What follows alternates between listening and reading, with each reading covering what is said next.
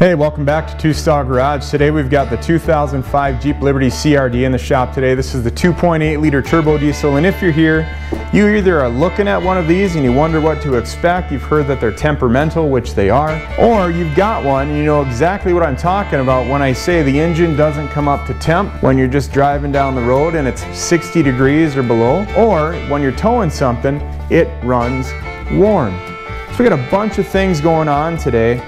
In this video alone, we're going to go ahead and install this upgraded thermostat assembly with the 203 degree Dodge Hemi thermostat in it. I think it's for the 5.7, could be multiple models. We're going to see if we can fix the not getting up to engine temp when it's about 60 or below. Yeah, 60 or below, it doesn't come up to temp.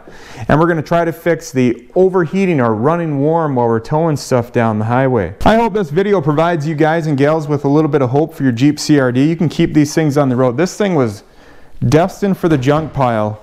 We've done a lot of work to it. These are some Jeeps that might not be the coolest Jeeps right now. They've got a following, you know, a certain following. There's about 3,000 people in the Jeep CRD group. These are going to be sought after, in my opinion, once, you know, 10, 15 years go by and diesel engines aren't able to be deleted at all. This is deleted. I got one sitting right over here. That's deleted. And they're just cool. They're almost like a Dodge Raider, but with a diesel engine in them and more modern. So if you look at a Dodge Raider, I think that'd be like the 80s, right? Kind of a little sleek vehicle like this. Wasn't cool at all back then, but I think these are going to catch on. So if you got one, don't be afraid to hang on to it.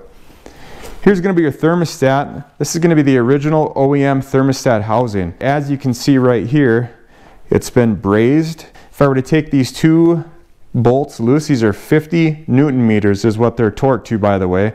These come from Robert Diss. You can find them on Facebook in the Jeep Liberty CRD group. This is going to be the temp sensor. I could be wrong. We'll find out when we take the other OEM one out of the vehicle. I've never had it out before. When you get that upgraded thermostat, it does come with a gasket. Put this Permatex copper spray gasket on there.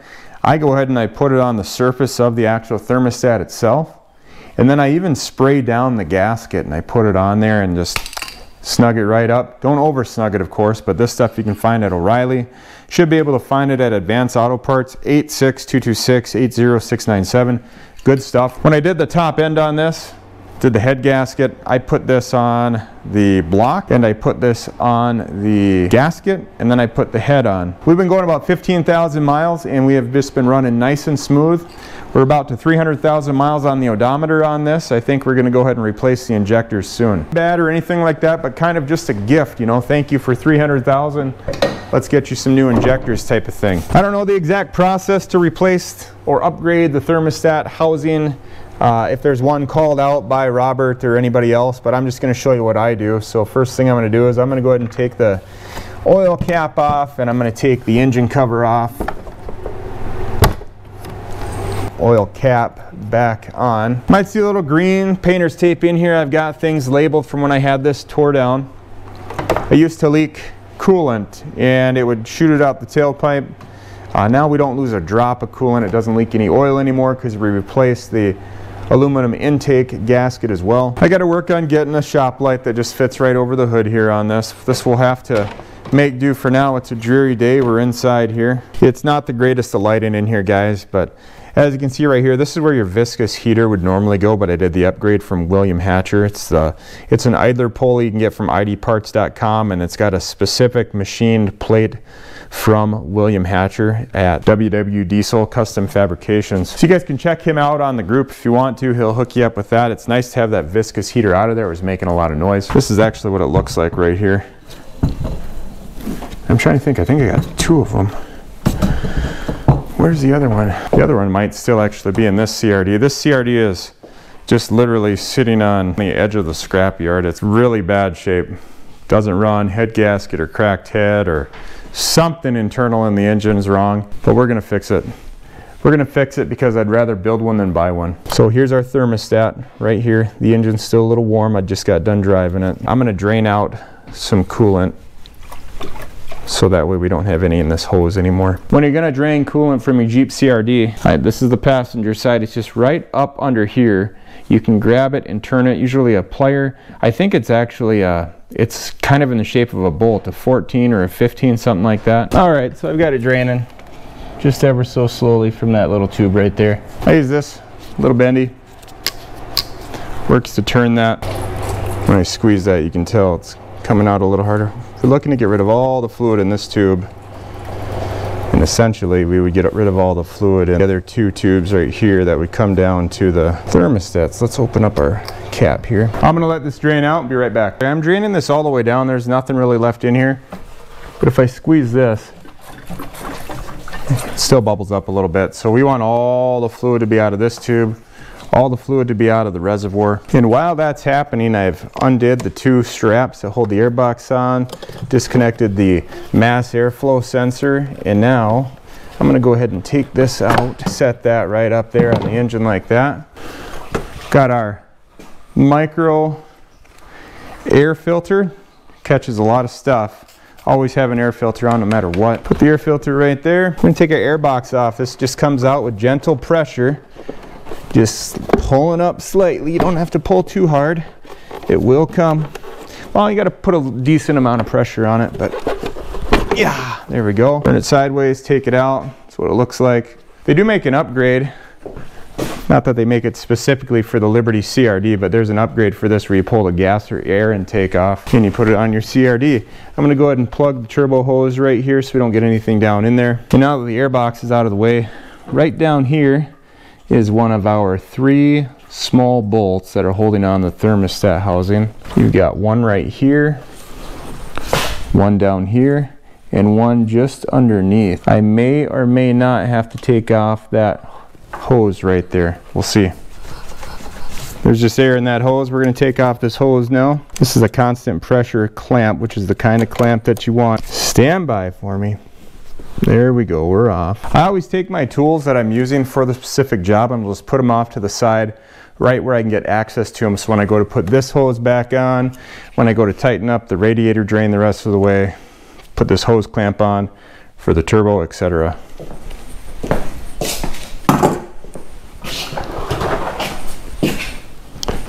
All right, let's take this thermostat hose off, the upper, there we go.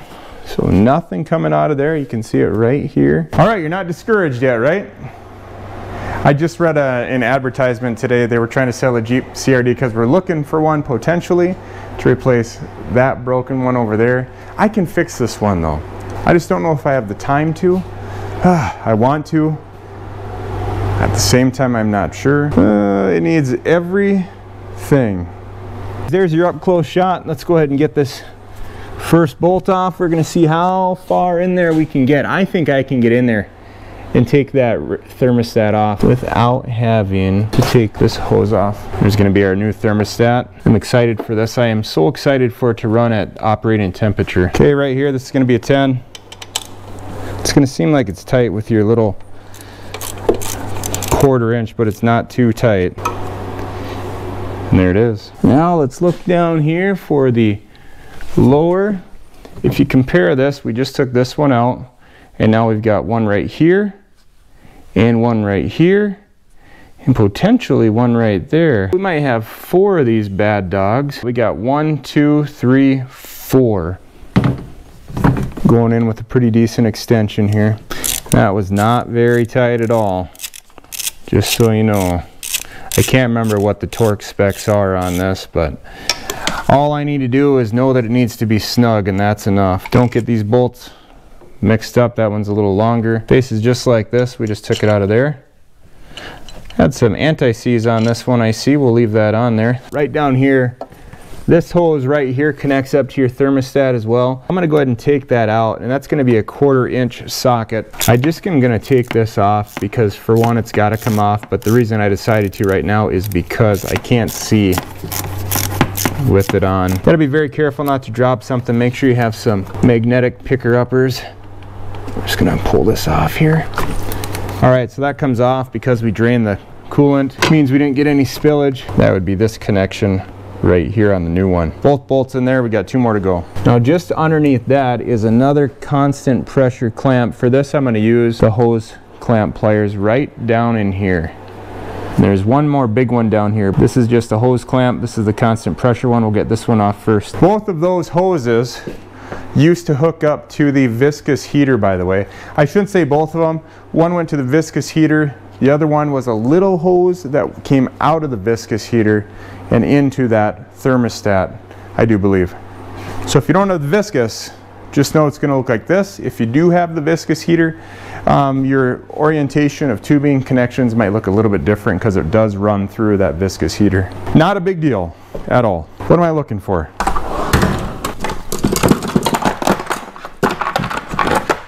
Hose clamp pliers. These will allow me to have a constant pressure on that until I press the release right here. Can a guy get to it? Oh yeah. Up. Flashlight droppage. Well, I can actually turn that out a little bit, so I think we're going to be okay. Just kind of moved it on the... That's a tough one. I think we got to get the bottom one off first. Okay, on your bottom right down here, it's going to be a 7mm. At least that's what the hose clamp is that I've got on here. I don't know what you've got. You might have the original clamp. Here it comes. I'm having to give a pretty good tug on this one. Are you ready? 3, 2, 1. Not yet. 3, 2, 1. There it comes out. Spilled a little bit of coolant. A little bit of brake clean. Brake clean, check. I don't like when I'm driving down the road and I'm smelling coolant. I took the bottom hose off. We're going to take the top one now. Don't get these mixed up, by the way. It happens to be in that orientation for a reason. Right there, you see it? Right here? Hemi hoser. This one's going to come off pretty easy. See? Told you.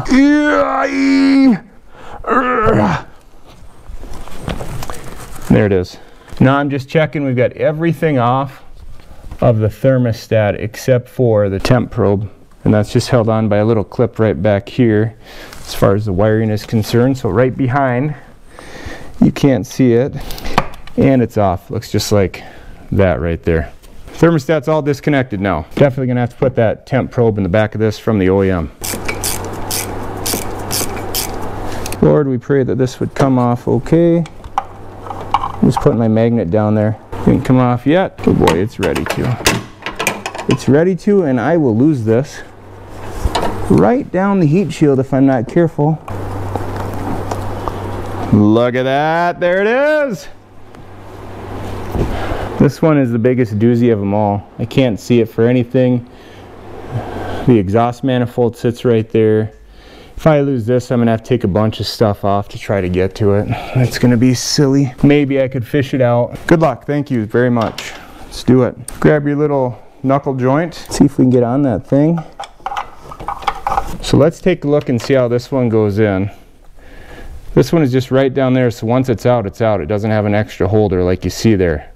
So you gotta be very careful. It's all fine, it's all part of it. No, I can't reach it back there, but that's okay. Do I know how many threads are in it? No. Lord help me. The 4th and final bolt. Have your magnetic extension close. Extend it out. I came out without it. Where's it at? Look at that. There's our 4th one. And that goes right there. 1, 2, 3, 4. Okay, you can see a little bit of that make your own gasket copper coating. If you look at these, you can see the differences, right? One's thicker, one's thinner. And here's where we're going to put our heat probe. Let's change that out. Does this work? There it is. There's the old gasket.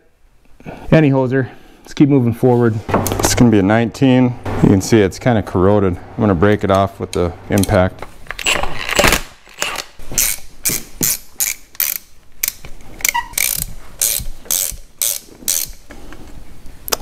There it is. We'll clean that off. This one is officially not needed, I can send this back to Robert, and I think he gives me $50 back. So we'll do that. Helps him out, helps us out. So now it's time to put the temperature sensor in.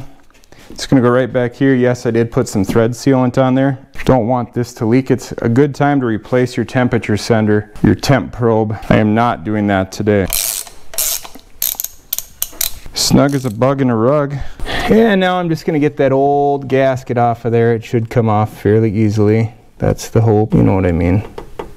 If it doesn't, I'll be sad. Right here is where the audio broke, guys. So you're looking at the thermostat gasket. It's got some of that copper coat on it. It started off green.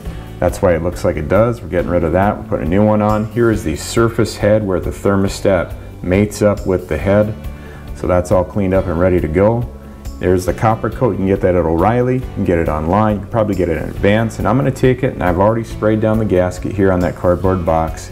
And then I'm going to spray down the thermostat face right there where it mates up to the gasket and where the gasket mates up to the head. So that's what I'm doing right there. You can tape it off if you want to. I didn't worry about it. Right now I'm going to put the thermostat back on. So I got the two top bolts going through. I put the thermostat gasket on, and I'm going to snake it right in there between the tubes and the hoses and get it in. And here I'm just working through the process. Since I don't have a microphone, just showing you the quick work that we're going, putting stuff back together, the air box, etc.